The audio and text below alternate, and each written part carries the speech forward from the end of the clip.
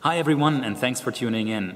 I'm excited to tell you about one of my most recent projects, which is to perform Bach's Goldberg Variations on the organ.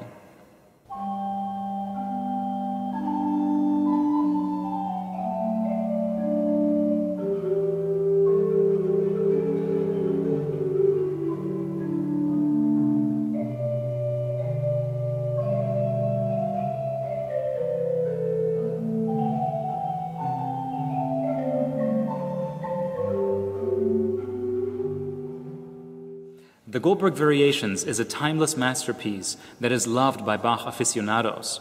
At the same time, it has attracted the attention of people who normally do not listen to classical music.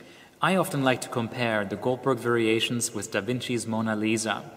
They both share similar enigmatic and mystifying qualities. How is it possible in the case of Bach that the human mind can create such impeccable counterpoint, in essence, mathematical perfection at the level of a supercomputer, and still create something that is so organic and natural and beautiful sounding? It is a piece that is considered by many to be one of the most difficult in the keyboard repertoire, and it is extremely virtuosic. At the same time, all of the effort invested into learning and performing it comes back 1,000-fold to the audience and to the performer.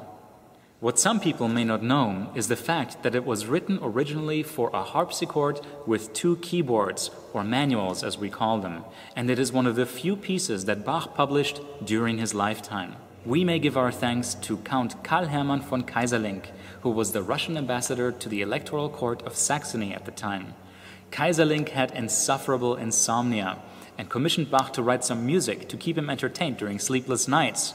So, whenever he couldn't sleep, he would call upon Johann Gottlieb Goldberg, who was a musician in the service of the Count, to perform him some of his variations. And this is how the term Goldberg Variations was born. That term was likely never used by Bach himself. He published the piece under aria with 30 variations. The term first appeared in Bach's earliest biography by Johann Nikolaus Forkel. Forkel also claimed that Bach had never been so rewarded for any of his works. The Count gave him a golden goblet filled with 100 gold coins. Yet he also says, had the gift been 1,000 times larger, the artistic value of this piece would not yet have been paid for. While the Goldberg Variations were written for harpsichord, it is today most commonly performed on the piano. So technically, it is an arrangement or a transcription of the original. But just because it isn't performed on the harpsichord doesn't make it at all a lesser piece. In fact, some of the most legendary recordings have been performed on the piano.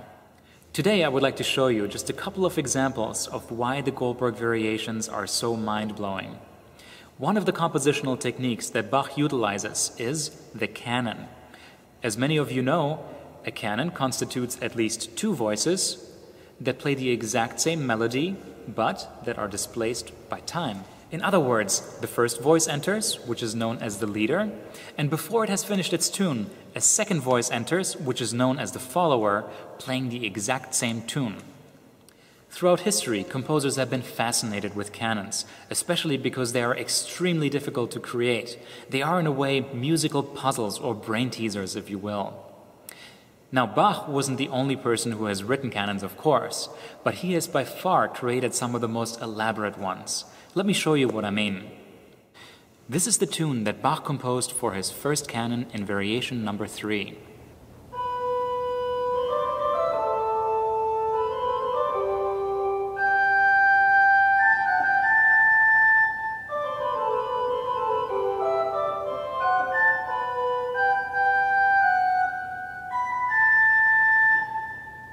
Next, let me add the second voice, the follower, and I'll play it for you in a non-displaced fashion, both voices starting at the same time, and you will hear that the 2 voices are indeed identical.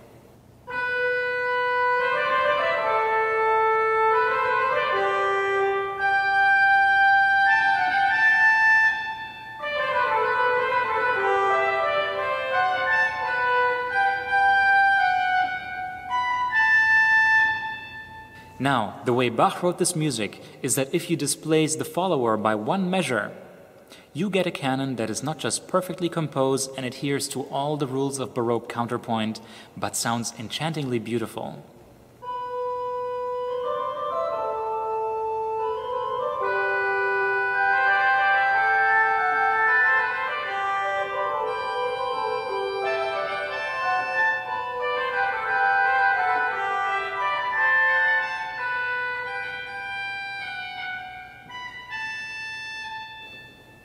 And finally, if we add the bass line the way it was written in this variation, we have something that sounds like this.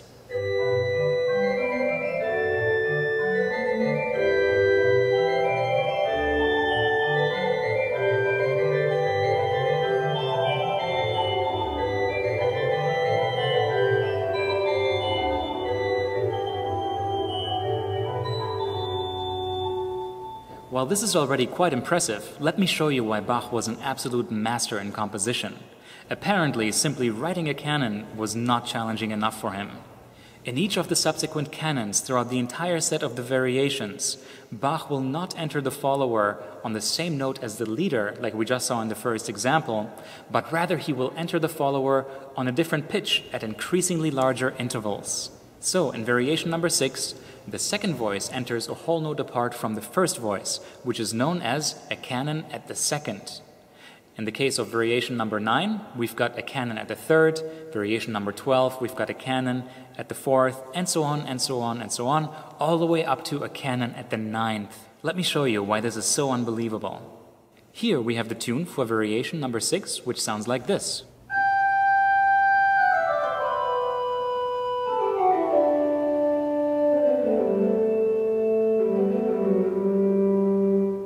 Above we have the voice of the follower, but one whole note higher than the leading voice. If you play both voices together in a non-displaced fashion, you get something that sounds like this.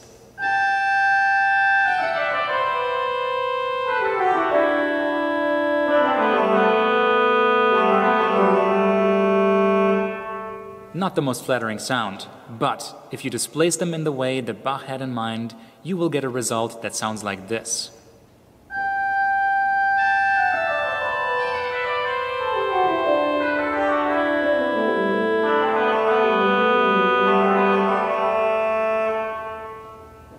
And finally, if you combine the canon with the bass line, you get the full picture of variation number 6.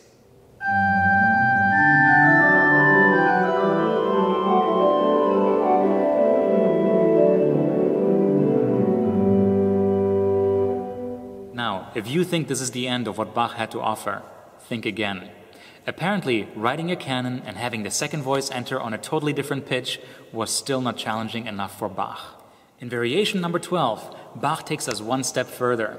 In addition to separating the second voice by a fourth, he also takes the tune and flips it upside down, which is known as an inversion. Let me show you what that means. Here's the tune that Bach works with in variation number 12.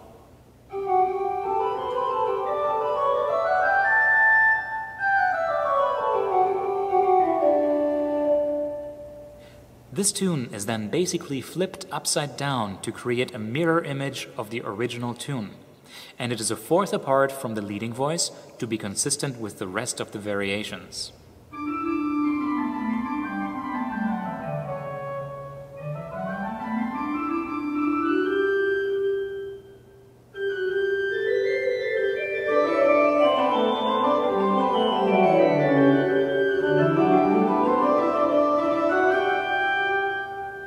Finally, combining them with the bass line brings the whole variation together.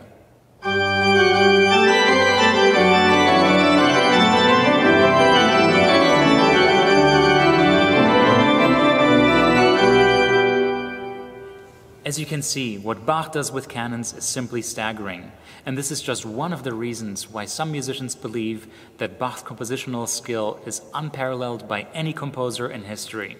This is just the tip of the iceberg, and there's so much more to discover. Ultimately, this monumental masterpiece must be experienced live and in person.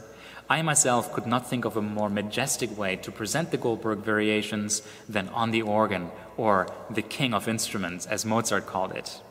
I hope that you enjoyed this brief introduction to the Goldberg Variations, and I hope that we will soon see each other at one of my upcoming performances.